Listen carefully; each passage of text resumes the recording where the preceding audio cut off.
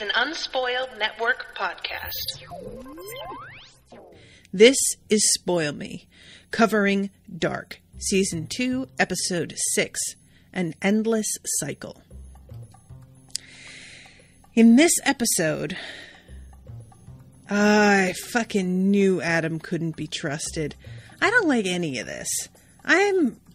What's going on, Jonas? How could you change this much? Is that really Jonas? What happened? Welcome to Spoil Me.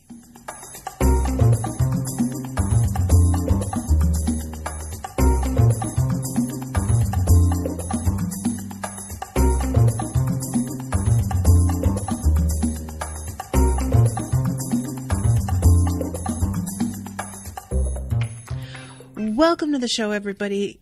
My name is Natasha. First of all, thank you, Nikolai, for commissioning this episode, and apologies to Nikolai for having to schedule this at kind of a random time. But I'm attempting to see when in the day Crowdcast gives me the least grief. So I usually get through about a half hour before things start to go weird, and we're going to do the most we can with that half hour and hope that it just continues on to be uneventful. So this episode is bonkers. This is probably the biggest reveal, in my opinion, of the show so far. I just feel like, there's been lots of moments of just like, no shit throughout the show because of the nature of it. But I think that this episode outstrips them all in terms of being just a shock of like, okay, so I had said when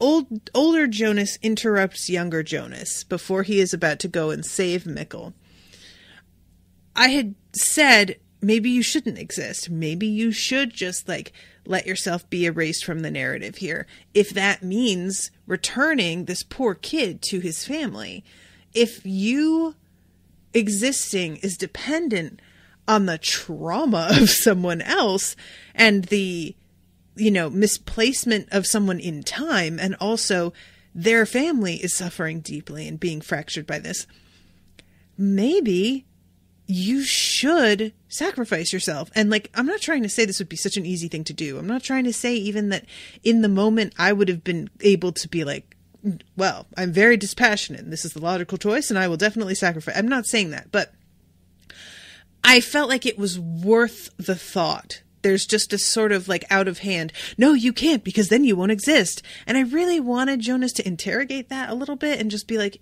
and then what,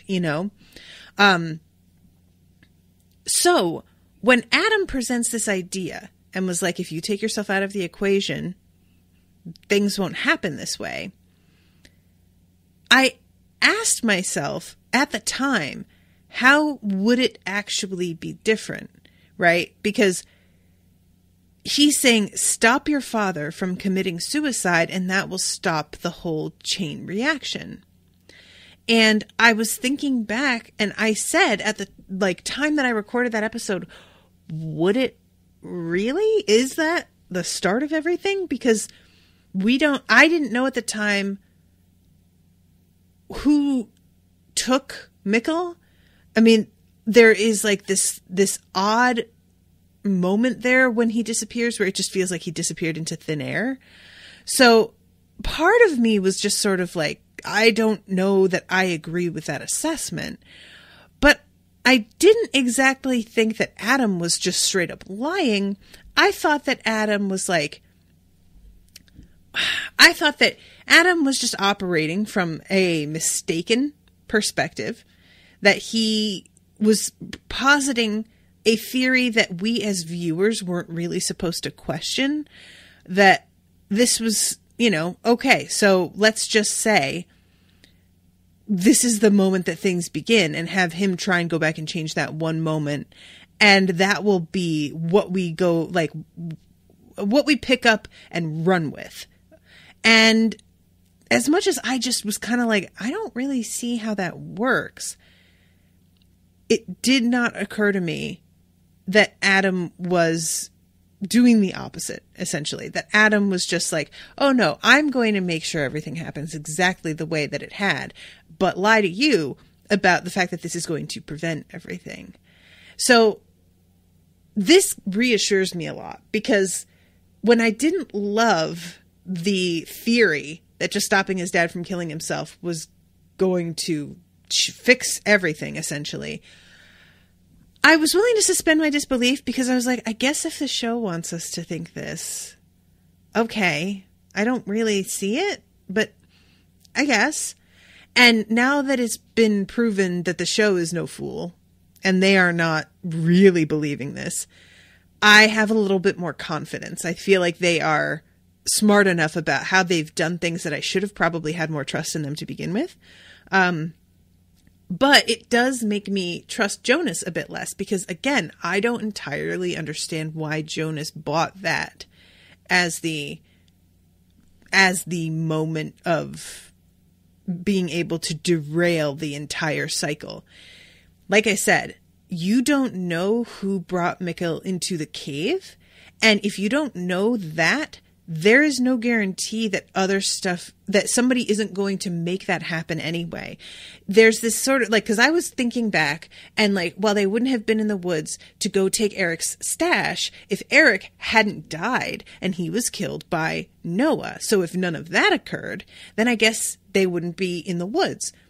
But after I like stopped recording, I was like, well, somebody guided Mikkel there, though. There is nothing to say they couldn't find Mikkel somewhere else and make him go into that cave anyway. Them being in the woods was circumstantial, but that is not necessarily the linking moment. There is somebody out there, like, that we're acting as if Mikkel disappeared from the woods, like, into thin air because he just happened to be, like, near the caves, forgetting somebody had to have taken him. That is a person with an objective, and there is no reason to believe that that person is going to be out of the equation. I guess I had started to assume that it was Noah, because Noah has been just hovering around the cave entrance so much now. But I'm realizing that, like, Noah comes and visits Mikkel in the hospital, and Mikkel doesn't seem to recognize him at all. So that can't have been who it was. And we find out at the end of the episode that it was Jonas that led him there. And I just, guys, right before, when he's like, well, who took you? And his father looks at him, and I was like, oh, don't say you, don't say you, don't say you. And he says you, and I'm like, no, oh, what?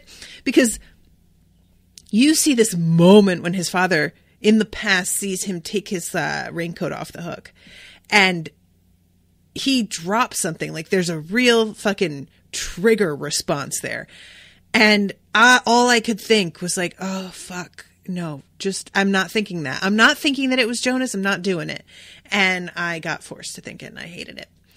So, all right, I've gotten way ahead of myself here. Let's begin actually talking about the episode. So we begin with the usual, and I say usual because a lot of episodes begin this way.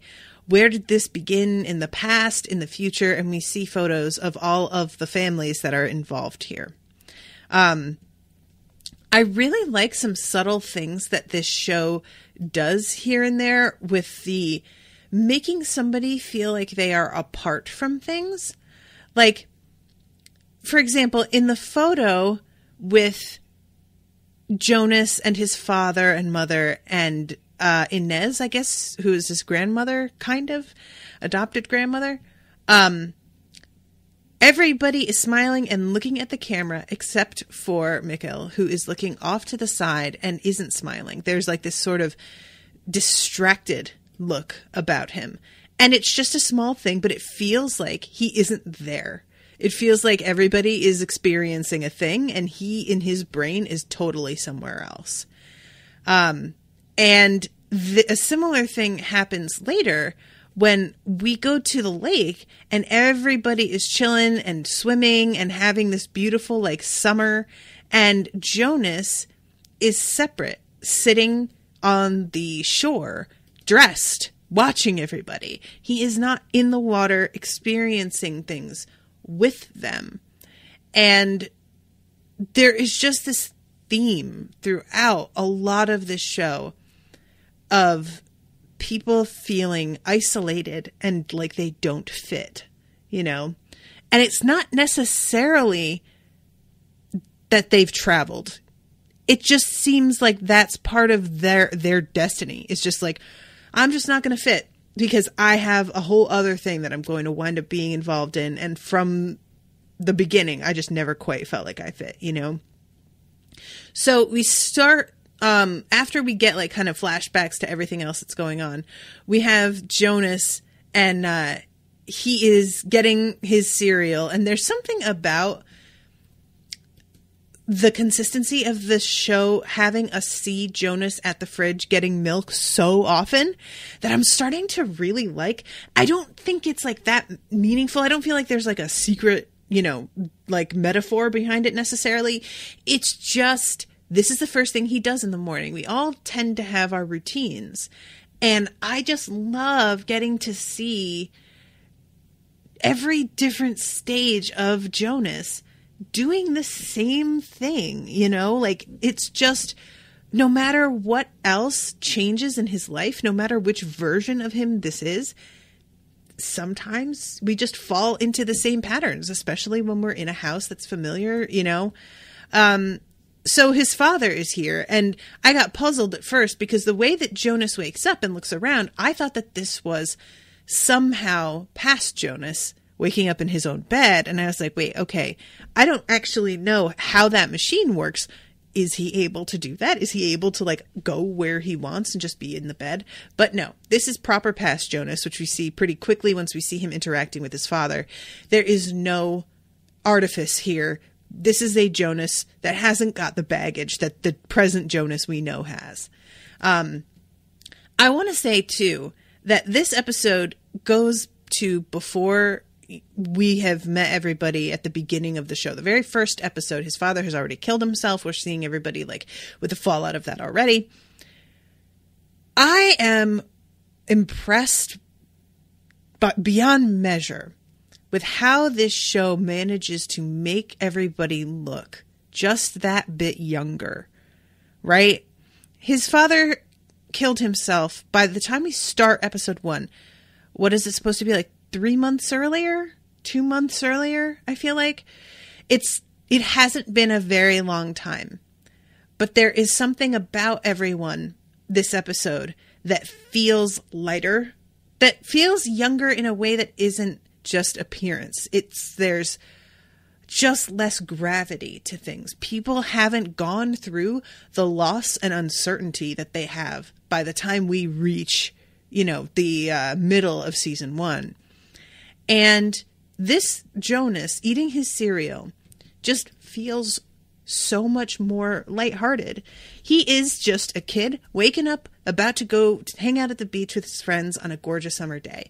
Good mood, looking forward to things. His father seems like, you know, he is in a pretty decent place, all things considered.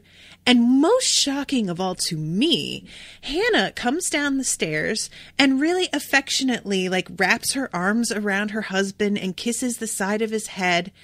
And I expected, if we ever saw her and Mikkel together, that it would be this incredibly awkward, like, I married you because I kind of felt like I didn't have many options and now I sort of resent it. I thought there would be this real feeling of resentment threaded through all of their interactions. And instead, it just really does seem like she loves him in her way. It's not, I'm not trying to say that obviously she's still in love with Ulrich. You can tell immediately when you see the two of them together. You can tell Ulrich can tell. I mean, he's not an idiot.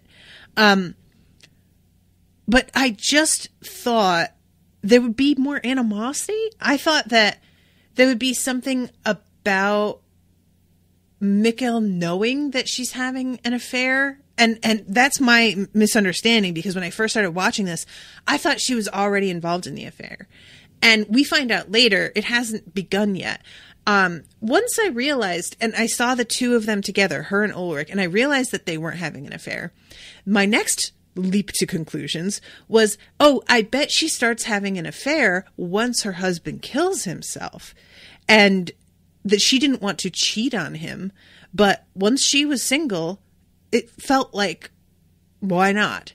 And I was wrong about that too. So we get kind of like the groundwork here that's being laid down, because we need to see the two of them, Ulrich and Hannah, not quite getting what they wish they could from their spouses.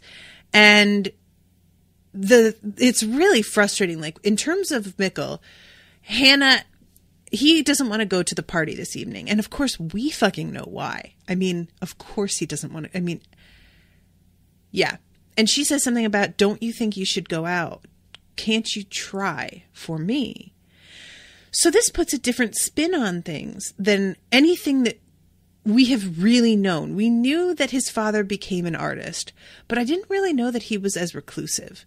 And I have said a few times that, like, if this were to happen to me, I don't feel like I would stay in the same town. I feel like I'd move away, because I don't want to be around my younger self. Like, it would be too awful. And being around my parents who don't know who I am, like, go somewhere else. There is a real sense to this show, though, that Winden is an enclosed microcosm. Like, this is some sort of closed system that people can't leave. And I don't mean that in terms of like there's no like force that's like an external force that's keeping them there. There's something like about the knot that's tied in that community that holds people there emotionally. So he has chosen to stay in the community, but just not engage with the community. And I guess that's the next best thing if you aren't going to move away. So Hannah clearly is a little bit like, when she's asking him to come out with her, she has her arms wrapped around him. It's a really evocative shot to me, because we have Mikkel in front, and I'm going to keep calling him Mikkel even though he's Michael as an adult. We have him looking up at something in the distance, remembering, stiff as a board, not engaging with her. And she is behind him with her arms like wrapped up around him from behind. And there's something about her doing that and having her like head over his shoulder that really feels desperate and grasping. And you can see how much, like, she genuinely has affection for him, and she wants him to come out with her. She wants him to participate. She wants him to engage with the world and with her. And as somebody who was in a marriage where my partner felt like I was lonely within this marriage, I kind of understand her being so hurt here, and he can't explain it, of course. There's no way to tell her. So she goes to the party alone. There's a real feeling of her being sad about it. And Ulrich, we see with Katharina, and he's trying to have sex with her. And she has all the reasons to not have sex. She's got a ton to do. There's a party tonight. She's really tired. She hasn't shaved. She's about to get her period. All of these things to put him off, right? Some of them may be true. Some of them may be an excuse. Regardless, she doesn't want to have sex. And it's pretty clear Ulrich is just the kind of dude that he does not understand the responsibilities that Katharina says that she has. Like, Ulrich is, we've seen multiple times, out fucking around while she takes care of their family.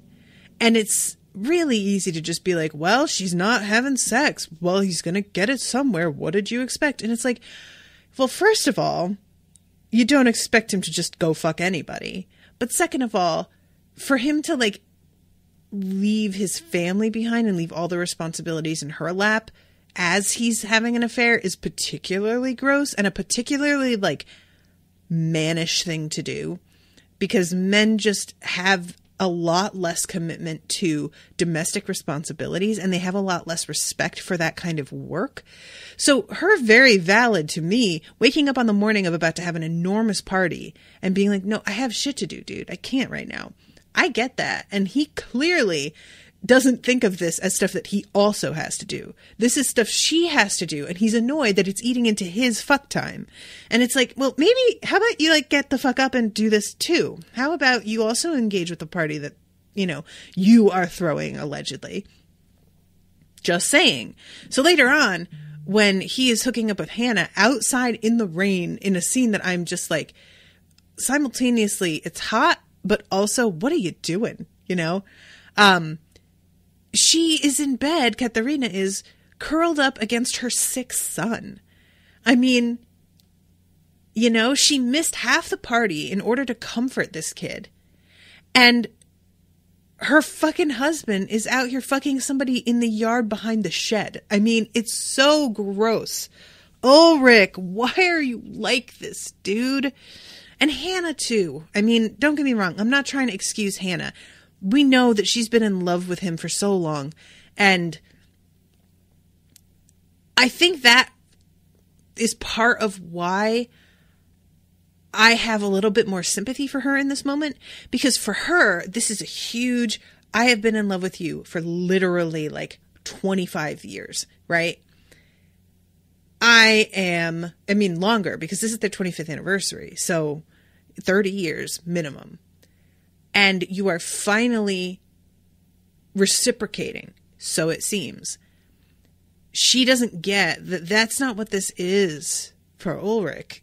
She is somebody carrying a torch. He is looking to get fucked, and he knows that she cares about him, and he knows that he can take advantage of her. So he does. And it's just this incredibly selfish thing. So while Hannah is not innocent in this at all, she's still cheating on her spouse. She's still fucking a married man. I have a lot more sympathy for her position in all this, you know, and Ulrich is just so incredibly flat out selfish and so like, in my mind, conniving. You watch him sort of like pick her out and decide that he's going to pursue this throughout the episode. And he initiates the flirting when they're in the yard in a way that is meant to evoke their, you know, original meeting and being friends kind of moment. This, I know how long you've been carrying this torch and I'm going to specifically remind you and encourage you by saying that I remember too. And it meant something to me when it really didn't. It didn't. Let's be honest. It didn't, you know? So anyway, I just find it interesting because throughout this episode, not knowing exactly what's happened yet, I just made assumption after assumption about the order of things and how they happened. And I kept being proven wrong and I kept being surprised. And then once you like get a little bit more detail, you're kind of like, oh, okay, yeah, no, I guess that makes sense. But it's just hard to watch in its way because people are behaving in these ways that are a bit of a preview, but things haven't gone quite left enough, or you know that this is going to change between them and that things are going to sour, and it's just hard. It's you know. So let's talk about the lake scene because Jonas, Magnus, Bartosz, and Marta all head to the lake. It's a real like excuse me. There's something about Bartosz that makes me really sad. And this episode, I mean,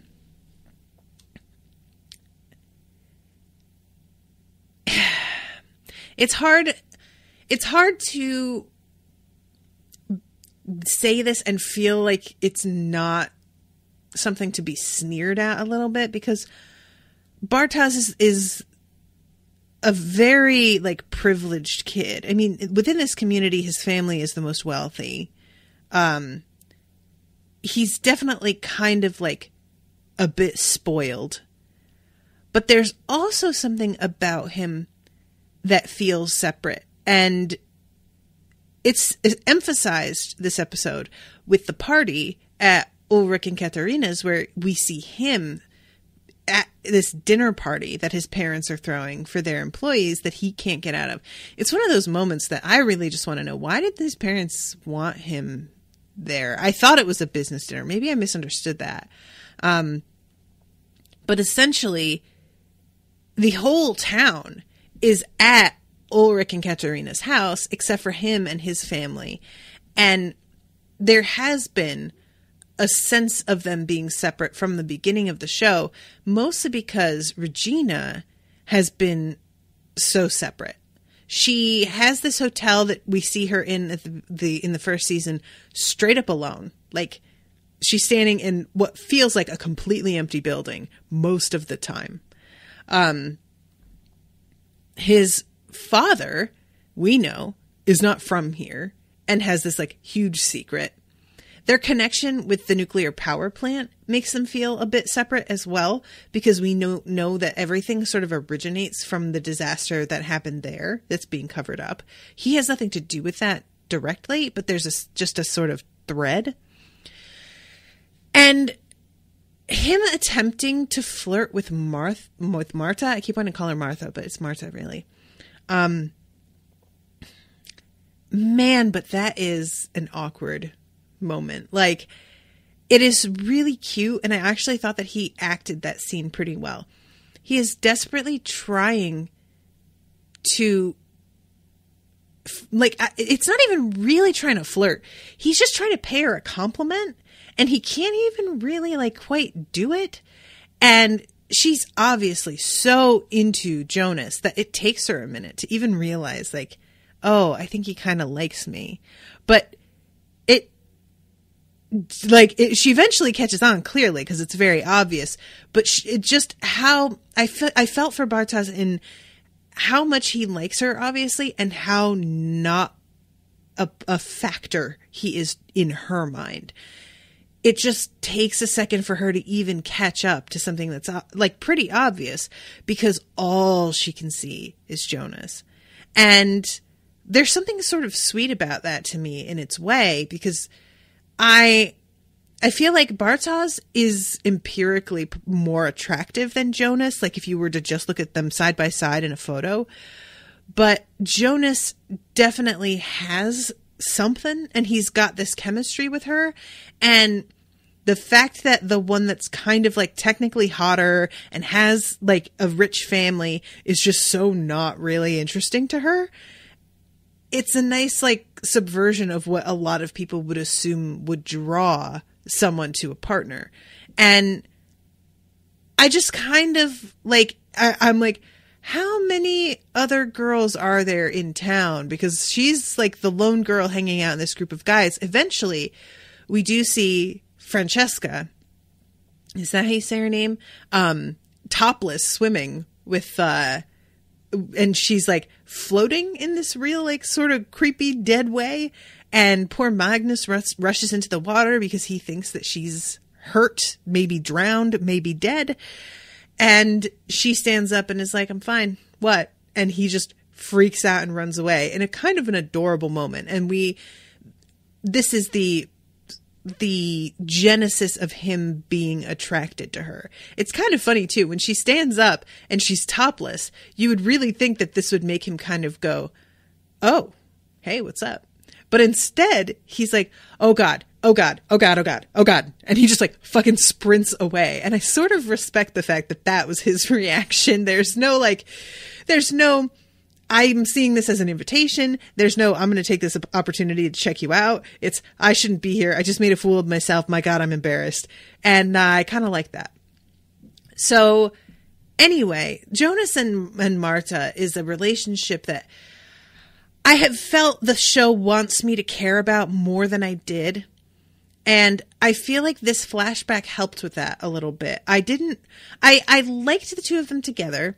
I liked their being like, they're constantly thinking about each other. It wasn't like I had a problem with that, but I just didn't, the first time that we see them all together, the very first time, Jonas is coming back to school from having been gone and seeing that she is now with Bartos. And it just left a sour taste in my mouth to see all of their like fucked up relationship at this point. And the fact that Jonas sort of had this assumption that she was just going to sit there and wait for him. I didn't love the implications of what was happening in their introduction. Now that I see the way that they were together, it makes a little bit more sense, because it, like, obviously what is between them is pretty intense. So him thinking that she is going to sit and wait for him, it feels less like him being just territorial and entitled and more like, wow, I felt a really strong thing and I assumed you also did. And now I'm realizing maybe not. And that really sucks. And it gives me a bit of a kinder look at Jonas. So yeah, she comes out of the water and it's just this like really great scene between the two of them where they don't really talk about much. She's saying something about how like, I feel like there are things happening. Do you ever feel that way? It's a very sort of like, I mean, as a teen, if somebody said this to me, I would just be like, I don't know what to say. Things are always happening. Like, what do you mean? But I liked more than what they're talking about, the body language between the two of them. She is obviously so drawn to him. He is very into her, but much more shy and not as confident that she feels the same way as she is about him. And overall, the chemistry really was there for me, He gets up and leaves. And this is when we see our Jonas, who, for a second, I was a little bit puzzled at him being here. And then I realized Jonas fucking knows that he is about to not exist anymore. This is essentially him saying goodbye to Marta. And, for Marta, he won't exist. It's not like she'll miss him. It won't be like he died. She will never have known him. So probably it'll be fine. But Jonas, for him, it's like he's about to die. And he walks up to her. And this scene really, I kind of felt a way about it because I was like, dude, do you not know, like, so this was my first inkling that maybe Adam was lying to him. And it's a real tenuous thing, but I'm going to explain. He comes up to her, sits beside her, tells her they are perfect for each other and she should never doubt that. And then they kiss for the first time for Marta. Obviously for Jonas, not so. And my immediate thought was, Jonas in the present, for him it's going to be the first time he kissed Marta later. But to her, they've already done this. So he's going to have this trepidation she no longer has because to her, they've done this already. Which for me, I was kind of like, man, you're kind of throwing your present self under the bus a little bit because he's going to be a little confused. She's going to be talking to him about this like romantic heart-to-heart moment y'all had and he isn't going to know anything about it. And as soon as I thought that, I was like, unless that happened. And then I started to be like, oh no, think, Jonas, did she, the first time you kissed, say something to you about this? And that was my first, if he is interfering here and said, you and I are perfect for one another, never doubt that. And then we saw in her dream him say that to her, which we did. This conversation did already happen, which means he's not changing anything. And that was my first, like, oh no, Adam fucking lied. And he's been sent back because that's part of what happened. That's gonna, like, and I still didn't get the thing with the suicide, because I was like, well, if he interrupts that or if he stops him, that's still, but this was the first clue that the mission that he had been sent on wasn't the mission that he had been told, that he wasn't actually making a change. And I just started to get this like sense of dread from here on out. So there's a really moving scene. Ulrich and Katharina come over to borrow a bunch of glassware and whatnot for the party. And you see Ulrich just kind of look at Hannah in this way. And you're just like, He's starting to put feelers out, and he's looking at her and trying to see if she's looking back and if she's smiling and the vibe she's giving off. And God help me, but Ulrich is sexy, man. He just is, though. So, like, it's effective. He fucking knows he's effective. That's what's so annoying, you know? Like, hate dudes like this. So this is when poor Mikkel with rubella goes into the house to use the bathroom. And older Mikkel does this thing, which is just, because we know what's going on, I get it. But if you were not aware what's happening here, you would assume that he was like a child molester, right? Because he's going up to the door and listening to the kid use the bathroom through the door, and then creepily like stands there and like hides behind the door as Mikkel comes out of the bathroom and just stares at him. And he's like breathing hard in this creepy way that could easily be seen as just like pervert breath. But we know what's actually happening. And it's just so tragic. Like, you know, he's looking at himself a couple days before his self loses everything. It's a nightmare. It's a nightmare. So Mikkel turns around and spots him and is just freaked out because, you think? Yeah. You would be. And runs outside. And I have to imagine that he remembers this moment. And I wonder what he as a kid thought was going on here. Because it's really like, it's a freaky moment. So there's also a brief moment with Alexander. And he is looking at this newspaper and it says something about this murder that's happened like, what at this point, like 33 years ago, I think the newspaper said. And that it says they are still in pursuit of the two perpetrators. So he gets on the phone with somebody named Waller. And he had seen this this headline at home, and his wife could sense something was wrong. But it's not until he goes to work that he calls this guy up. And he is sweating when he calls the guy. Like, he's obviously kind of still thinking he's going to get caught, which is interesting. Like, one would think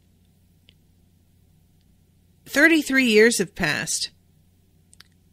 Probably you're okay. It's startling that they're still looking for him, to be honest. And I have to wonder, because it's just as murder in Marburg unsolved 33 years later,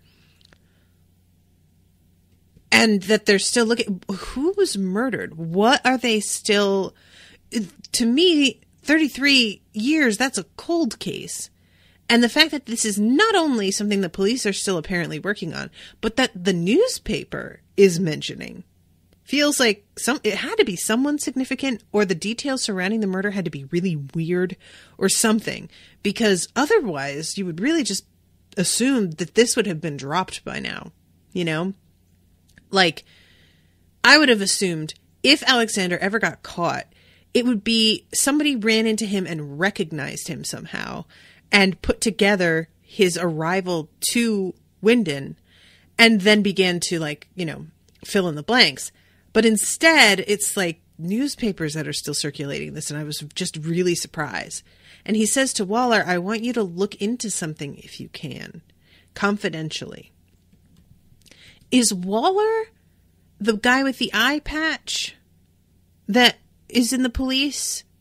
I felt like when he says Waller's name, we're supposed to know who that is.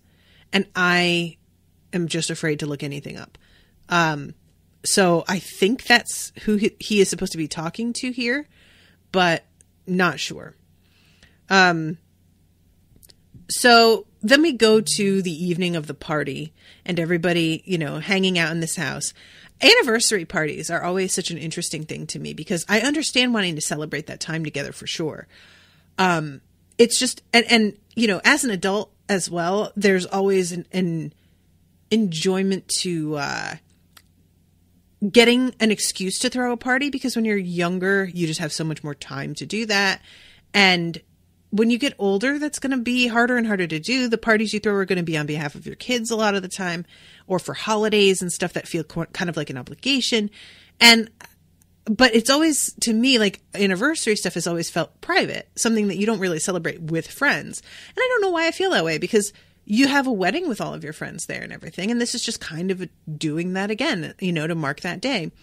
But when you get here, there's like so many more people here than I really expected. This is a town-wide party, right? And I should mention, everybody knows that Jonas and Marta have this thing. Everybody, like, there's actually a really cute moment. Jonas is on the road, and it's Jonas from the time that we know in his yellow rain slicker.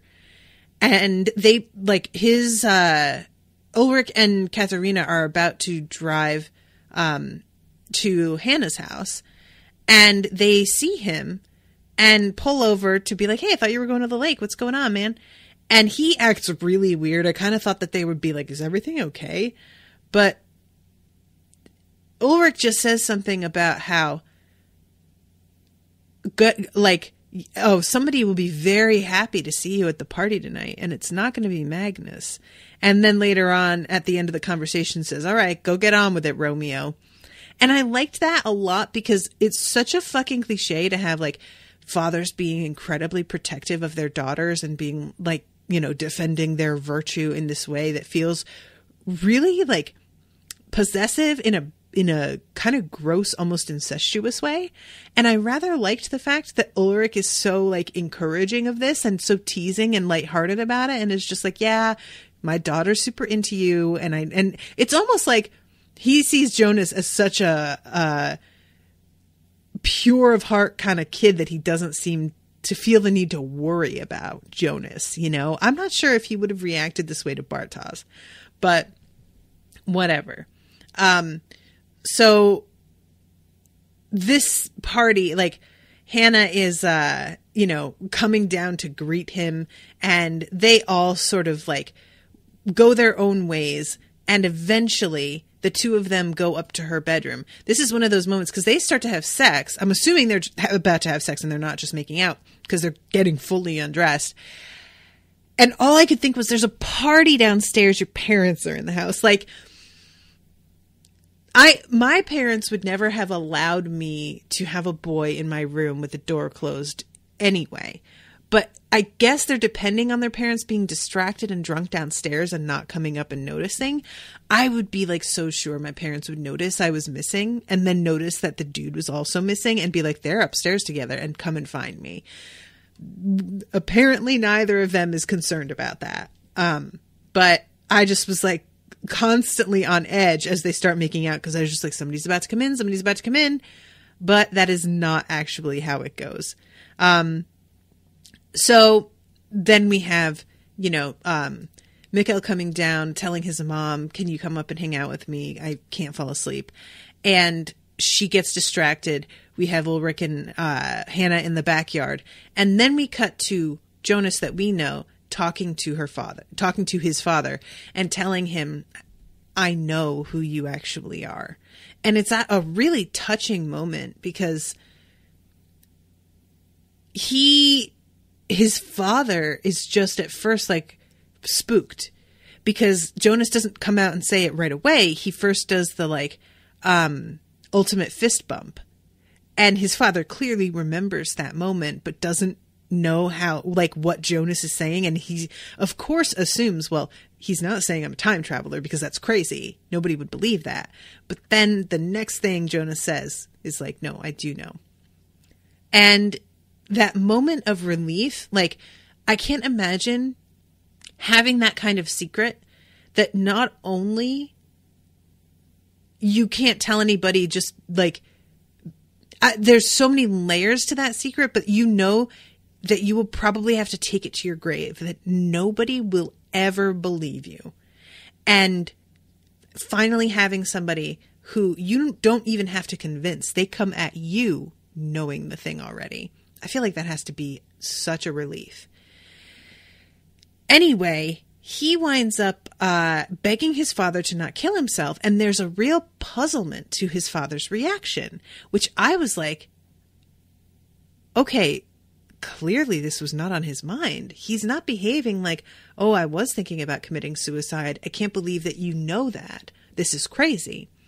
He's looking at him like, kill myself? Why would I? What?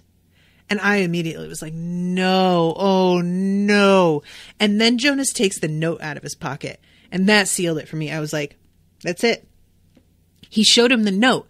He's making this fucking thing happen, isn't he? Oh, this is so gross. I hate this. Don't know how this works, what is going on here, but I assume, you know, that this is what's leading me here. And that's when he tells Jonas, you were the one who came and got me.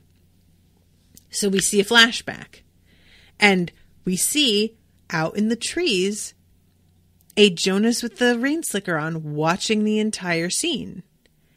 And present Jonas grabs Mikkel's hand and runs, and another Jonas is out in the trees. Present Jonas trips and falls because he's not looking where he's going. Mikkel says, I lost you, and when I turned around, you were gone, but then suddenly you were there again. And you said to come with you, and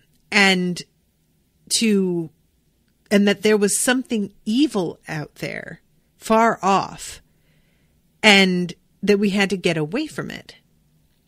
And we went into the cave. I was really, really scared. And we went through this friggin' tunnel, and you held my hand the whole time, even though I was really scared. And you said we had to stay there all night, but everything would be all right in the morning. And in the morning, I woke up and you were gone. And all these years, I've tried to understand why you would do that. But after a while, it started to fade away. And I have to say, his acting here, as he tells this story, is impeccable. When he says, all these years, I've tried to understand why you would do that, he looks like a little boy in the face. He looks like a hurt, frightened child. That's just like, I thought you were my friend, and I didn't understand why you do that to me. And it's just this like awful fucking gut punch of just like, this kid was lied to and abandoned somewhere. It wasn't even like he just, that somebody like, you know, was preying on him. It wasn't just, I'm going to take you through and you're going to realize that it's the past and I'm going to like disappear somehow into the ether and leave you. He was tricked by someone he thought was his friend that he thought he knew, and then told to stay, and then left in the middle. Like, there's something so much worse about this story than the way I imagined it went. And I said something like at the time about if somebody was right there and grabbed Mikkel and ran off, why would Mikkel go with them? Because he's out here with Jonas. You would think that he would have been like, he would have said something that would have gotten Jonas's attention. There's such a brief span of time where he is by himself, but it makes sense now. he thought this was Jonas that he had just been running with. He wouldn't have shouted. He wouldn't have said anything. He would have just assumed we got separated for a second and you're back. It's just, it's all starting to fit together. And you can see Jonas just being like, this doesn't make any sense. That can't be right. And he's starting to realize he got fucking played. And his dad can tell already and is saying, maybe you didn't come back to stop me, but to show me what it is I have to do. Maybe you only show me the letter so I'm aware what's in it and I can go and you live on.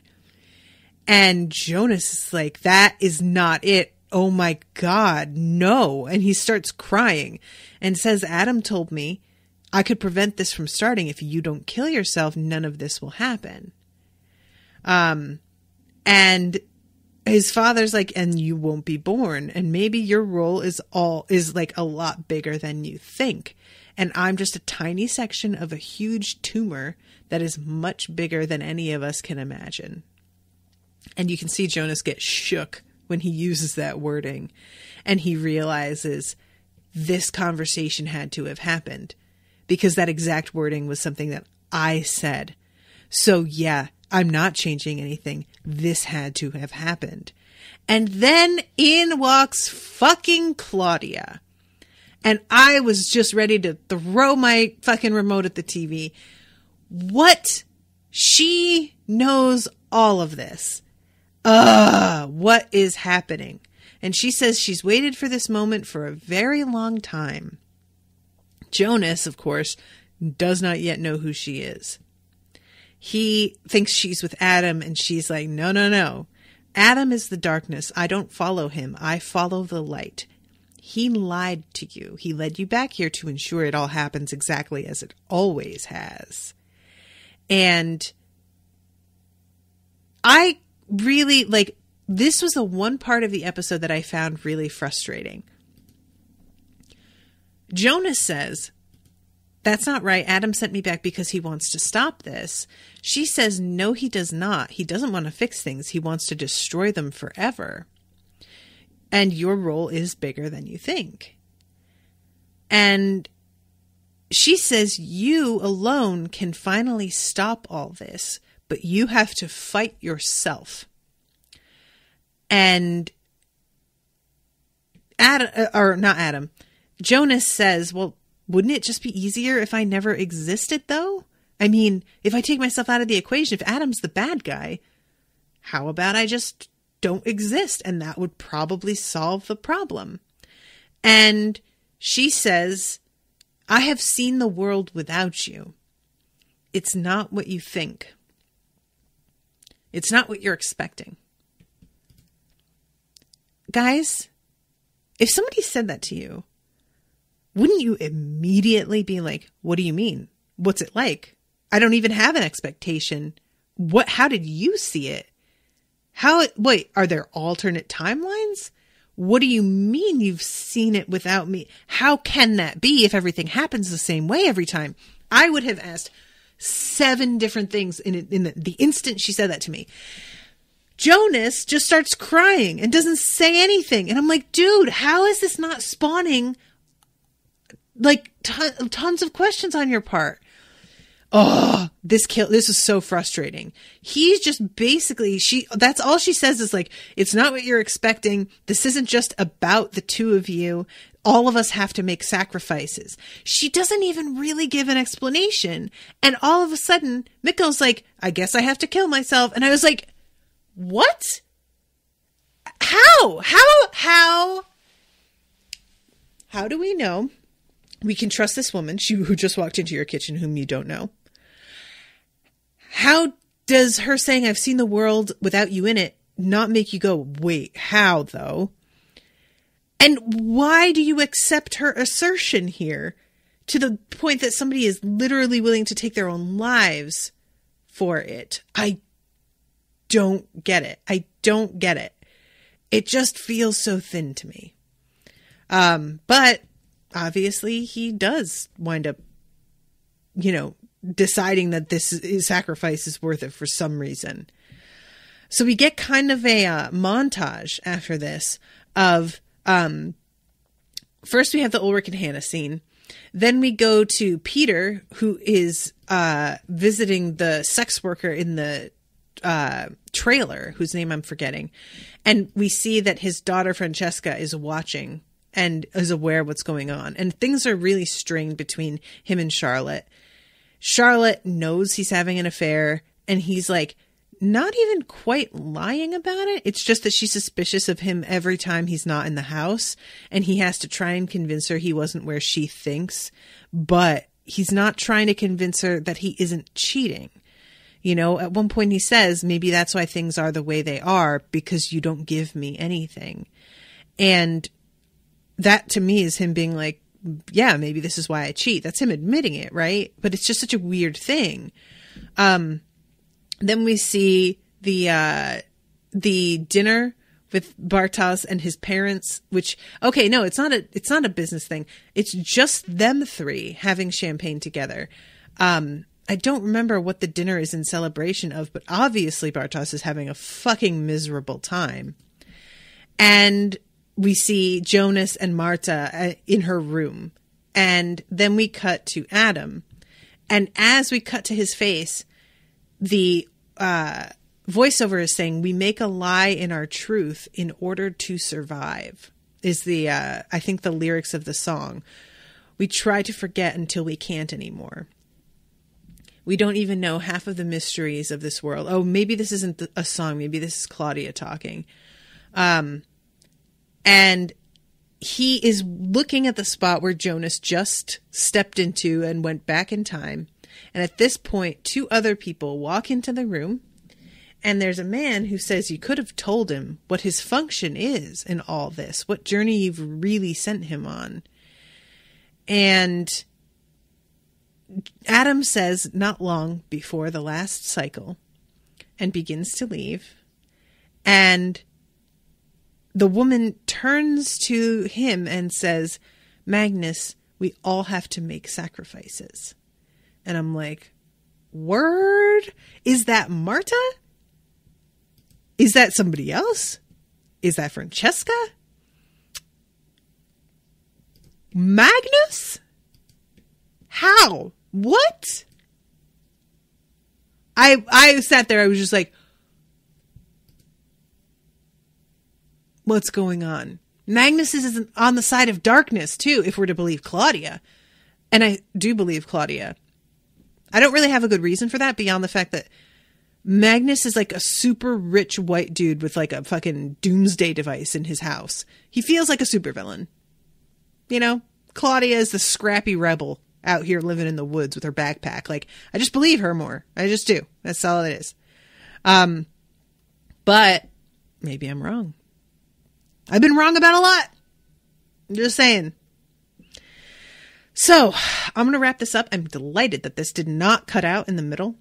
Thank you very much to Nikolai for commissioning this. My apologies for having to reschedule it so abruptly. I hope that you were able to watch or listen, that it's okay. Thank you everybody else for hanging out. And I will be doing Gravity Falls and Clariel later on today, so stay tuned for those. Thank you all so much for your patience. Appreciate you. Toodaloo, motherfuckers.